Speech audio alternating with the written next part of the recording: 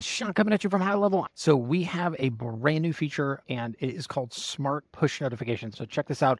It's a workflow action so that you can actually send push notifications through a workflow to both web and mobile. So push notifications, we all know what that is, but now you can actually send these to your customers any way you want and make them say whatever you want and have them go wherever you want, give or take. So check this out. So you go into the workflow builder and there's a brand new Smart Push Notification. So you can go ahead and drag that out. And so you can see title, body, and then direction. So right now it goes communities and courses, and then we'll add other destinations essentially. But you can make them say anything you want. So you can notify people of anything you're looking to do or anything you want them to know about. Think about it like this, sending text messages is awesome. But if you already have them in your app, or if you already have them in your client portal, or if you already have them in your community, this is a great way to communicate with people. They technically can block push notifications, but you don't have to do any kind of pre-approvals on any of the templates or anything like that. I hope you're as excited as I am. I'll see you in the next video.